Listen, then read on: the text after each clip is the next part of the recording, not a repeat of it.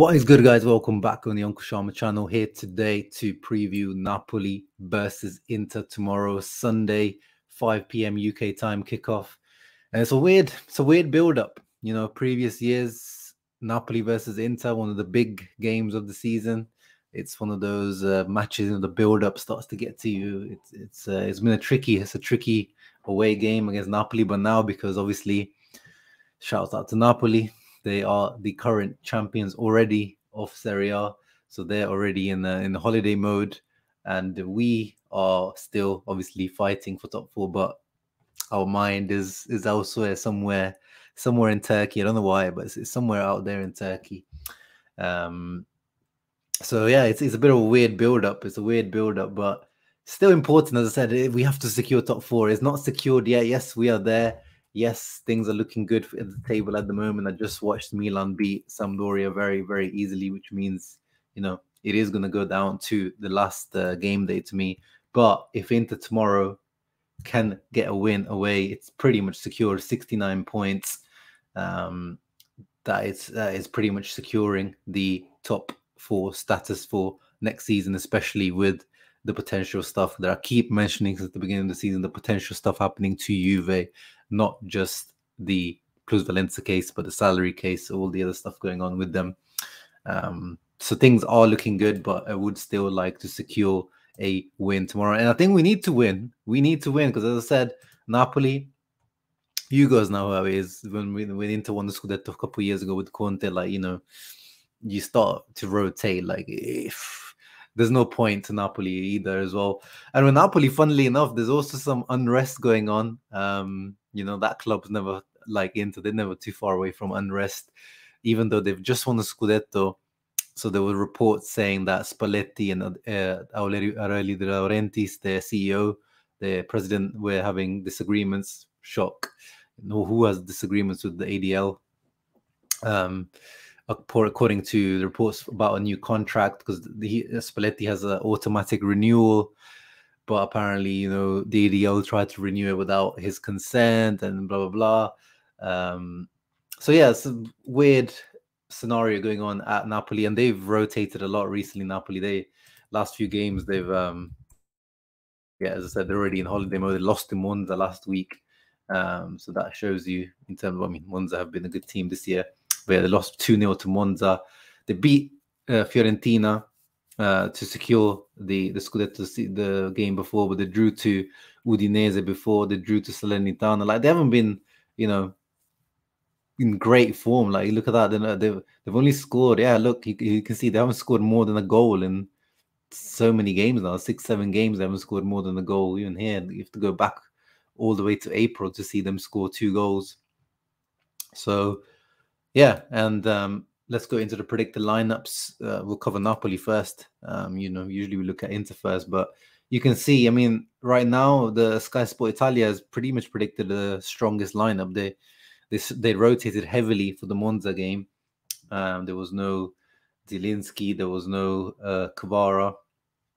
Kvara is also still a doubt, to be honest. There's reports that he's unwell, so he might not be starting. But Osimhen is trying to secure that top scorer, Serie A top scorer, which actually Lautaro is also. Let's see actually how the Capocannoniere list is looking at the moment. 23 goals. Yeah, I mean, I think another goal and it'll probably be secured. Doubt Lautaro can catch up that quickly, but you know, you never know. You know, Lautaro could catch up, and then massive gap to everyone else between Lautaro and Osimhen, which shows, you know, Lautaro's underrated season, because Osimhen's, you know, dominates the league this year. But Lautaro's season has gone under the radar. Really, really good season. 121 minutes per goal. Not bad. But going back to the predicted lineups, yeah, strong lineup for Napoli. But again, they're not going to be that hungry. I don't see them pressing too hard. You know, what is really, but I guess at the same time, you know, these guys there's no pressure on them, so they can play their game without any pressure now. But yeah, I think we should beat them. Although, let's go into the Inter lineup. When you look at the Inter lineup, this doesn't shout, you know, securing a win against Napoli. I think there will be rotation. I mean, I think this Sky Sport predicted lineup they're accurate, but we're still a day before the game, and there has been a lot of rotation recently. So I don't think Aslani is going to start. Let's start with that. We know Brozovic is fit. We know Mkhitaryan is unfit, so Gagliardini would probably start because we know that Inzaghi doesn't see Aslani as a left centre mid or a right centre mid. He only sees him in the CDM position. But if Brozovic is fit, I don't really see Inzaghi rotating Brozovic because he didn't even start the derby midweek. So I don't see that as an Inzaghi rotation. I think Brozovic will start. And we know Acerbi never rests, so I don't know if the Rai will actually start. But I think it does make sense. Like, we have to rest Acerbi at some point. And I do see D'Ambrosio starting, but I don't see. I'm not convinced Bellanova will be starting as well. I mean, I would like to see him start, and I think he's shown that he deserves more playing time, but I don't see it. And then Gosens I see starting. Di Marco has played a lot of minutes recently. He hasn't been able to be rotated because of Gosens' injury, but now he's fit. So I expect Di Marco to come on in the second half, but Gosens to start. The front two, yeah, this is expected. We know if Correa is back fit, he had that little injury last time around in the league. So he should be back fit now. So I see that. And then hopefully Nohan Danovic, we need Onan 100% for this game. I think, yeah, with Brozovic coming in, maybe Dumfries or Darmian coming in here, then I would be more convinced about getting a win. But we have to rotate. That's the thing. I wouldn't. If this is actually the lineup, I wouldn't be mad at all with Inzaghi. Our focus, as I said, is elsewhere. We've got the Cup final, Coppa Italia final coming up as well in a week or so. So it's no arguments with me for Inzaghi if he does rotate heavily, because we need to keep the team fresh, get these boys going. And yeah, it has worked recently, the rotation. The only two guys injured at the moment are Mkhitaryan and Skriniar. Both of them, probably we won't see them until the final, maybe Mkhitaryan a little bit before. But yeah, I think this could be a game for Lukaku to continue his form, hopefully. And yeah, Gagliardini, oh God, this guy, man. I cannot wait till the 30th of June when this guy's contract expires. But no, as I said, to me, like, we still got something to fight for. We need to secure that top 4 spot. It's so important. So I do see us getting a result, at least in this game. It wouldn't be the end of the world even if we don't win, to be honest. I'll take a draw. I'll take a draw in this game. And then we still have, Lautaro, Dzeko, strong bench to come off, potentially Di Marco. Yeah, that's as much as it goes on that game.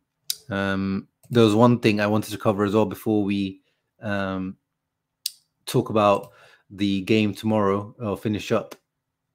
So Inter's schedule has been announced today in terms of the last few fixtures, and Marotta was not happy today, quite rightly. So speaking to Gazzetta in an interview published today, the CEO says the Serie A schedule is putting players' safety at risk. With the official change to next weekend, Serie A schedule has been made. The league has spread the matches out more in order to have fewer concurrent fixtures. So they want to have, fixtures at different time slots so they can have more viewers for the TV.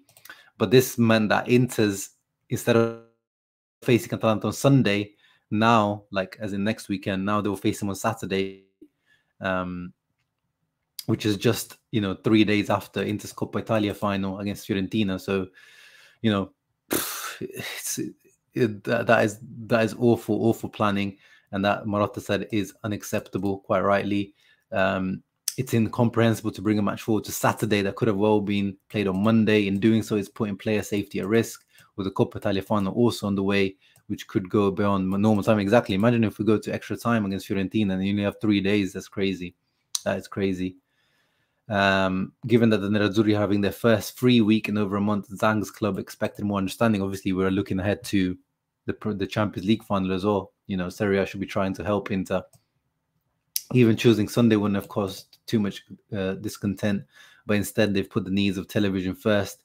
The risk to safety of players should be considered above all in light of the Champions League final. It would be a huge regret if we lost players to the match against City due to the physical toll of this compressed period. And then our opponents in the Coppa Italia on the 24th are dealing with the same. Yeah, Fiorentina have the same issue because they're in the. Congrats to Fiorentina, by the way. They're in the Conference League final against West Ham. So I doubt this statement, or I don't know if Inter have actually officially taken some sort of steps to try to get this changed. But yeah, not good. Not good at all, to be honest. Not helping us, not helping Fiorentina, not helping Italian football, not helping the players.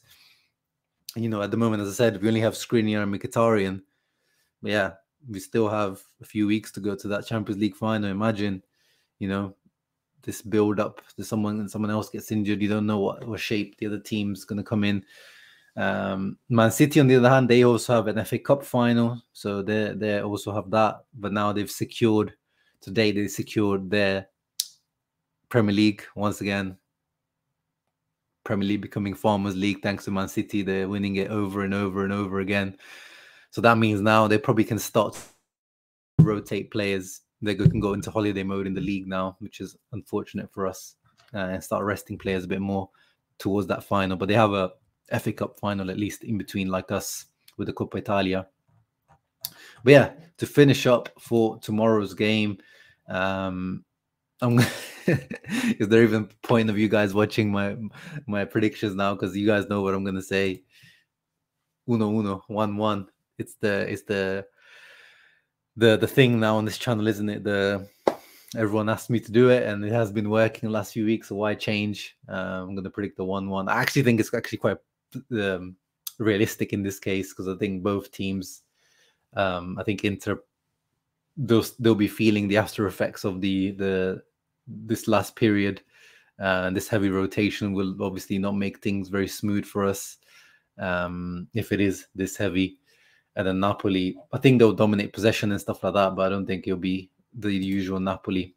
So yeah, I expect a 1-1, but yeah, a win would cherry on the cake and would bring us into that Coppa Italia in like fantastic mood. Imagine that, securing top 4, knowing you're a Champions League final, you can play that Coppa Italia final like with a clear head. Doesn't matter what happens against Atalanta and Torino afterwards. Yeah, you guys let me know your thoughts in the comments down below. What do you make of the fixture change from Sunday to Saturday? What do you make of the lineups? Who would you start? Yeah, I'm interested. Like, would you go heavy rotation, or would you try to secure a win away at Napoli just to secure that top 4 spot? Or would you do what Sky Sport are saying, predicting that Inzaghi will do? Let me know down in the comments below. Leave a thumbs up. Ciao ragazzi. Always, Forza Inter.